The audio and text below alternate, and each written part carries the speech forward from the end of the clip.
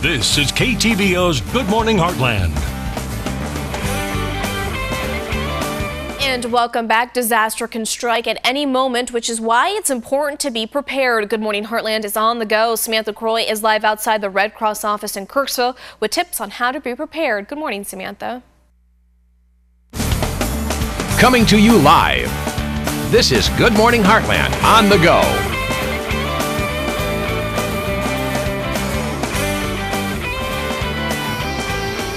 Ella, good morning. September is National Preparedness Month, and the American Red Cross wants to encourage families to have a plan and to practice it often. They also want to remind the community that it's better to be safe than it is to be sorry.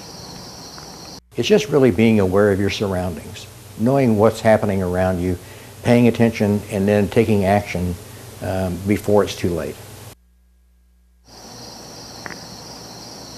Now, along with that plan, experts also encourage accumulating a survival kit. Make sure that it has non-perishable goods, that it has a 3-day supply of water for each family member, blankets, a weather radio, and a first aid kit, just to name a few.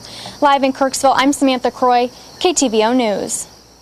September is National Preparedness Month, and disaster can strike at any moment, which is why it's important to be prepared. Good Morning Heartland is on the go. Samantha Croy is live outside the Red Cross office in Kirksville with tips on how to be prepared. Samantha? Coming to you live. This is Good Morning Heartland on the go.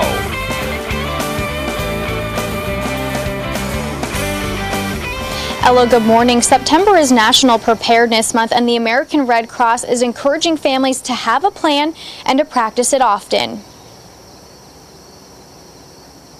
As far as fire preparedness goes, is to have a plan.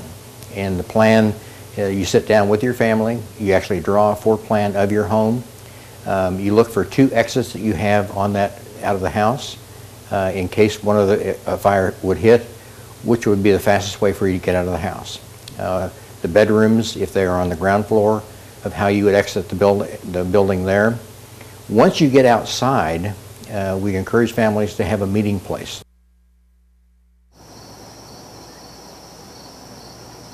Having that meeting place is really important for all the family members to gather in one spot. Therefore, if someone is missing after evacuating, they can alert first responders immediately. It's also important to have a contact outside of the town, and then you can let them know when you're safe. Live in Kirksville, I'm Samantha Croy, KTVO News.